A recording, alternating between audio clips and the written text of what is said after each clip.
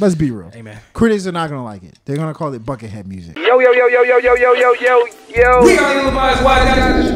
Check out the full podcast. Link below. We're gonna talk about Lil Tjay. He just dropped a new album. Yes. 222.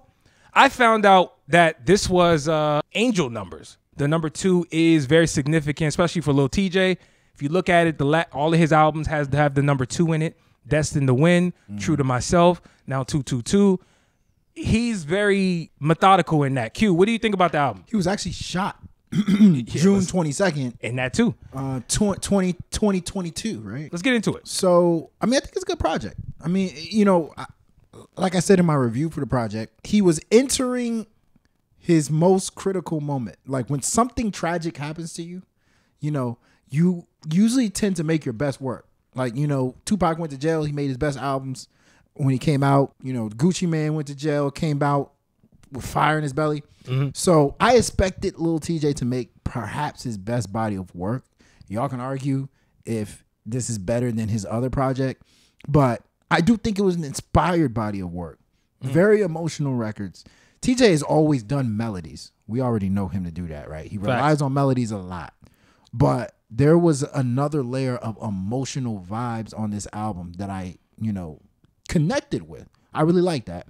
And then he really opened up. This was more than just Buckethead, you know, lyrics and stuff like that. He actually talked about Buckethead. You know, he actually talked about like meaningful lyrics. stuff like beating odds. Yeah. You know, he talked about things like, you know, feeling like the chosen one. Like, why am I here? You know, and then talking about his come up. So what I said was, it sounds like an album from somebody who got as close to it gets to seeing the light. Like, you know, this person was impacted by something, and you just listening to the album, you can just tell. Damn. So it was a good listen. Is it my favorite album of 2023? No, but I do think it's an entertaining and good listen. For real, for real. That's fair, and I like how you even kind of ended there, man. Like, it definitely sounds like a dude who has gone through a lot. You can hear it in the music. Yeah. Matter of fact, the album cover has him shirtless with visuals of the bullet holes. Yes. Right? I mean, if you guys are not aware, Lil Tjay was shot 7 times last year, should have lost his life, miraculously survived, to a lot of people's surprise, and I'm sure even him. You hear it in the music. He's at this point, he seems to be still traumatized. You know, you hear it on songs like the one with Jadakiss, right? He's still talking about like, yo, I'm traumatized, you know, which how could you not? Yeah. Right. He would never not be traumatized. Facts. And you know, it's interesting, man, because I think TJ's one of them dudes in his class that makes good music. He has a knack for melody. He has a knack for just what sounds good musically. And I think he kind of sets himself apart because he has this gangster persona even prior to getting shot. But he understands how to tap into vulnerability. Again, we talk a lot about dudes, especially his age, whether it's the NBA Youngboys, who also is featured on this album, Project Walls. Yep. And they're talking a lot about struggle, pain.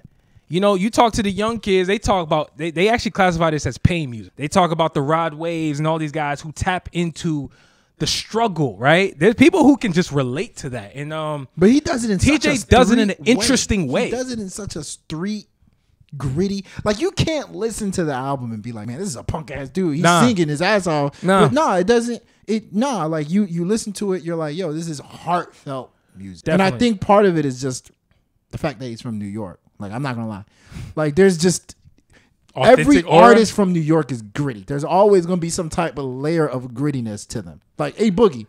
A Boogie sings and A Boogie makes songs for the ladies, but there's a little splash of it's a good observation. Grittiness, you know, that New York has. And I think that's what's dope about TJ. That's what's dope about these New York artists. I like the fact that the album wasn't long. I really like the fact it was 15 songs. Like that's that. Long. I said it was not long. Normal. I said it wasn't long. No, it's not. I wouldn't say it's short and I wouldn't say it's long. I would say that's normal.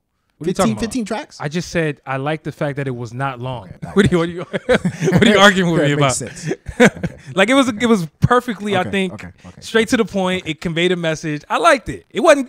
Listen, is it the greatest album I ever heard this year? Yeah. Of course not, but it is one of the top hip hop joints, I will say, that dropped this year. To grade the album, I would probably give it a strong B.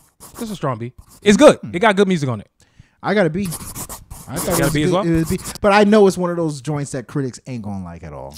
Let's be real. Amen. Critics are not gonna like it. They're gonna call it Buckethead music. Listen to the full episode, link below.